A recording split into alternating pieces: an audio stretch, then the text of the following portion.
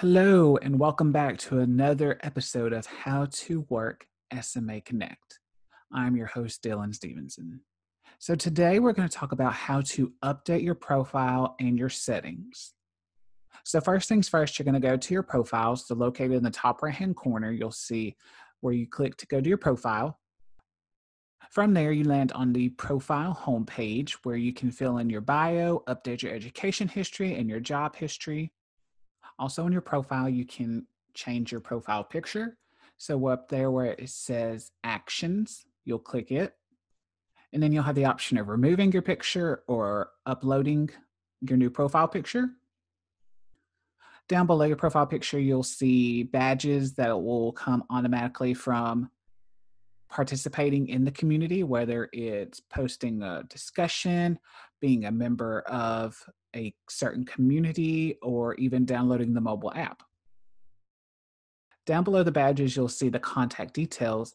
And when you click to edit those, this is where it gets a little bit confusing. When you click to edit, it takes you over to sma.org. This is just because our two websites are intertwined. And when you update your profile information on there, it'll update your contact details onto SMA Connect automatically. Down below contact details is the social links. You can put your links to your social media profiles. So the next tab we're going to talk about is the My Connections tab. And when you click it, you just get basic information, who your contacts are, your networks, your communities, who you're following, just basic connection details. So the next is My Contributions tab. And there's three different areas you can do. A summary, it just tells you about the activity you've done throughout the community. You also have achievements if we have special badges for you. And then a list of contributions, that's going to be your main takeaway from this. If you click it,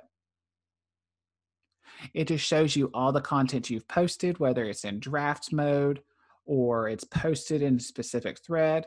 This is where you can go to see everything that you've done. In case you want to change something or something needs to be updated, this is where you'll come for that.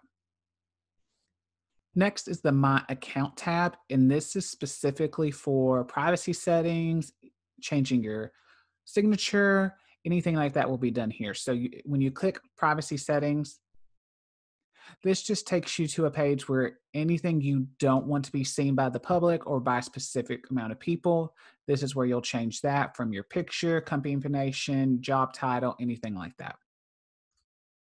And then the email preferences tab, just basic information. You can check yes or no, whether you want specific emails or if you don't want any emails, this is where you go. Under Connect Notifications, this is where you can change your daily digest options for specific communities you're in. And you have three options: no email, daily digest. With a daily digest, you get a report email that comes to you the next morning that just shows all of the comments, threads, anything that was added to the community. It'll show up in the daily digest. Or you can get it what's called in real time, which is if someone posts something, it automatically comes straight to you. On the discussion signature, you can go in and change the signature that shows up on messages or in your thread. This is where you'll change your signature for that. And then the last one is My Inbox, in which we'll go into more detail in another video, but this is just a basic inbox of all your messages, sent items, contact requests, anything like that. So that takes care of this video. If you have any questions, please feel free to contact me or Mandy, and we will help you out.